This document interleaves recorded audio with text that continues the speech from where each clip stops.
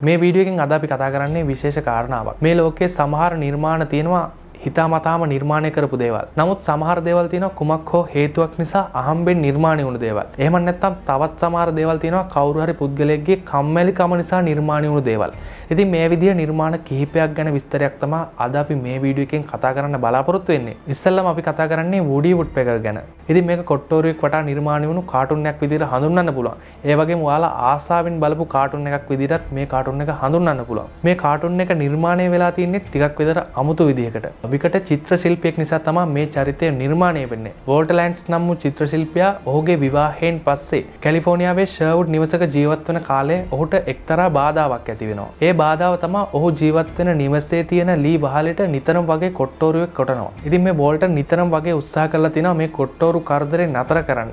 ඉතින් ඔහු ඒකට විවිධ ක්‍රම අත්හදා බලලා තිනවා. හැබැයි ඒ එක ක්‍රමයක්වත් සාර්ථක කරගෙන කොට්ටෝරු කරදරේ සම්පූර්ණයෙන්ම නතර කර ගැනීමට ඔහුට හැකියාවක් ලැබෙන්නේ නැහැ. ඒ හේතුව නිසාම ඔහු තීරණය කරනවා ඔහුට වද දෙන මේ කොට්ටෝරු වගේ රූපය චිත්‍රයට නගන්න. මුල් කාල වකවානුව තුළ මේ පිළිබඳව ගොඩක් මිනිස්සු උසුළු විසුළු කරලා තිනවා ඔහුට. නමුත් පසු කාලයේදී ඔහුගේ නිදානයේ බවට පත් වෙන්නේ මේ වුඩි වුඩ්පෙකර් කියන චරිතය. මොකද ඒක අවසානයේ මුළු ලෝකෙම රැල්ලක් බවට පත් වෙනවා. ඊළඟට අපි කතා කරන්නේ ආය කටුව ගැන. ගොඩක් අය මේකට හර්නල් කටුව කියන නමිනුත් හඳුන්වනවා. ඇත්තටම මේක නිර්මාණය වෙන්නේ ණයක් ගෙවීම සඳහා මුදල් සොයා ගැනීම වෙනුවෙන්. මිතුරෙකුට ඩොලර් 15ක් ණය වෙලා හිටපු වෝල්ටර් එම ණය මුදල ගෙවා ගැනීම වෙනුවෙන් මුදල් ලිපීම සඳහා තමයි මේ ආය කටුව නිර්මාණය කරන්නේ. පිත්තල කටුවක් නමලා තමයි මේ ආය කටුව ඔහු නිර්මාණය කරලා තියෙන්නේ.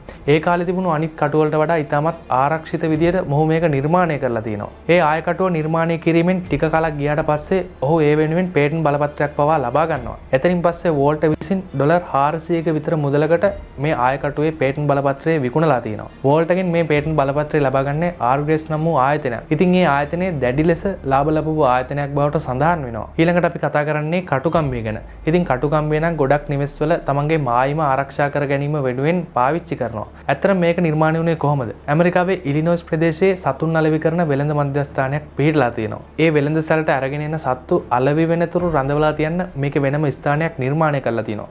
ඉතින් ඒ ස්ථානයේ ඔවුන් නිර්මාණය කරලා තින්නේ සාමාන්‍ය කම්බි පාවිච්චි කරලා. හැබැයි සාමාන්‍ය කම්බි පාවිච්චි කරලා සත්තු රඳවලා තියද්දි ටික වෙලාවකින් ඔවුන් උත්සාහ දරනවලු ඒ කම්බි අතරින් එළියට එන්න. ඉතින් මේක වළක්වා ගැනීම වෙනුවෙන් මේ වෙළඳ පොලේ මිනිස්සු අර සාමාන්‍ය කම්බියටම උල්ලැන සවි කරලා තියෙනවා. එතනින් පස්සේ ඔවුන්ගේ ක්‍රියාව සාර්ථක වෙලා තියෙනවා. මොකද උල්ලැන තියෙන කම්බි වැට ආසන්නයට මේ සත්තු එන්නේ නැතුව ඒ සත්තු මැදට වෙලා ඉඳලා තියෙනවා. ඉතින් මේ අවස්ථාවේදී මේ කම්බි වැට දකිනවා ජෝසප් ක්ලීඩන්, ජෙකබ් හයිස් සහ ඉසාක් එල්වුඩ් කියන යකඩ වෙළෙන්දන් තුන්දෙනා. එතනින් පස්සේ ඔවුන් තුන්දෙනා තීරණය කරනවා උල්ලැන වෙනුවට යකඩ කම්බි පාවිච්චි කරලම මේක නිර්මාණය කරන්න.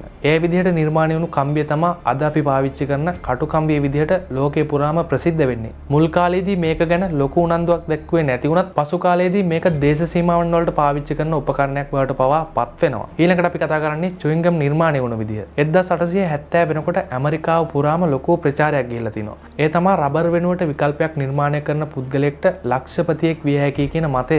ඉතින් ඒ වෙනුවෙන් ඡායාරූප ශිල්පියෙක් වුණු තෝමස් ඇඩම්ස් විසින් එක එක විදිහේ පරීක්ෂණ සිද්ධ කරලා තිනවා. ඔහු ගසකින් ලැබුණු මැලියම් කොටසක් යොදාගෙන විවිධ විදිහේ පරීක්ෂණ සිද්ධ කරලා තිනවා රබර් නිෂ්පාදනය වෙනුවෙන්. ඒ විදිහට පරීක්ෂණ කරමින් ඉන්න අවස්ථාවකදී ඔහුගේ මනස යොමු වෙනවා වෙනත් පැත්තකට. ඉතින් නොදැනුවත්වම මැලියම් කෑල්ලක් කටේ දාගන්න ඔහු ඒක හපමින් කල්පනා කරනවා කොහොමද රබර් වෙනුවට විකල්පයක් නිෂ්පාදනය කරන්න කියලා. රබර් ගැන අදහස පැත්තකින් තබපු ඔහුට මතක් වෙනවා ඔහු කටේ දාගෙන හපන මේ මැලියම් කෑල්ලෙන් ආහාරයක් නිර්මාණය කරන්න පුළුවන් කියලා. ඒ නිසා ඔහුට වැටහෙනවා මේක රස කැවිල්ලක් නිර්මාණය කරන්න පුළුවන් හොඳ සාර්ථක ක්‍රමයක් කියලා. ඔහු රස කැවිල්ල නිෂ්පාදනය කරන කිහිප දෙනෙක්ටම මේ ගැන ප්‍රකාශ කරලා තියෙනවා. නමුත් ඒ නිෂ්පාදකයන් ඔවුන්ගේ අදහස ප්‍රතික්ෂේප කරලා තියෙනවා. නමුත් ඔහු කොහොම හරි මුදල් උපයාගෙන තමන්ගේම ව්‍යාපාරයක් නමින් මේ චුයින්ගම් නිර්මාණය කරනවා. ඔහුගේ දැඩි උත්සාහය නිසාම ඔහු මිලියනපතියෙක් බවට පත් වෙනවා. ඉතින් මේ වෙනකොටත් මිනිස්සු මිලියන ගණනක් චුයින්ගම් පාවිච්චි කරනවා රස කැවිල්ලක් විදියට. ඊළඟට අපි කතා කරන්නේ සෑන්ඩ්විච් නිර්මාණය වුණ විදිය ගැන. බිල් ගේට්ස් පැවසුවායයි විශ්වාස කරන ප්‍රකට මතයක් තියෙනවා. ඒ තමයි තමන්ගේ වැඩ කටයුතු කිරීම සඳහා කම්මැලි මිනිස්සු යොදාගත්තාම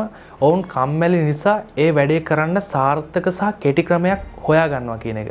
ජෝන් මොන්ටෙක් කියන්නේ එංගලන්තේ හිටපු කුලවත් පුද්ගලයෙක්. නමුත් ඔහු අවසානයේදී සූදුවට හුරු වෙනවා. ඔහු නිතරම හැම වෙලාවකම වගේ ගත කරන්නේ සූදුවෙන්. ඒ හේතුව නිසාම ආහාර පාන ලබා ගැනීම වෙනුවෙන් කාලයක් වෙන් කරන එකත් ඔහු ප්‍රතික්ෂේප කරනවා. ඒ නිසා පහසුවෙන් ආහාර ලබා ගැනීම වෙනුවෙන් චීස්, තක්කාලි, මස් වගේ ආහාර සියල්ලම පාම් පෙති අතර මැදට තියලා ඔහුට ලබාගෙන එන විදිහට ඔහු සේවකයෙක්ට ප්‍රකාශ කරලා තියෙනවා. ඉතින් ඒ විදිහට තමයි සෑන්ඩ්විච් නිපද වෙන්නේ. සෑන්ඩ්විච් කියන නම මේකට පාවිච්චි කරලා තින්නේ ඔහු ජීවත් වුණු ප්‍රදේශයේ නමත් සෑන්ඩ්විච් නිසා. ඉතින් ඔන්න ඔය සොයා ගැනීම පහ තමයි අද අපි ඔයාලට මේ වීඩියෝ එකෙන් අරගෙන ආවේ.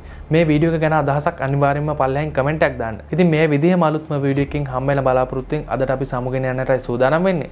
ඔයාලා තාමත් අපේ channel එක subscribe කරලා නැත්නම් දැන්ම පල්ලෙහාට රතු පාට බටන් එක ඔබලා subscribe කරන්න. ඒ වගේ පුංචි bell icon එක click කරොත් අපි අලුතින් වීඩියෝ දාපු ගමන් ඔයාලකට ගෙන්න ගැනීමේ හැකියාව තියෙනවා. ඉතින් අලුත්ම වීඩියෝ එකකින් හම්බෙමු. සියලුම දෙනාට සුබ දවසක්.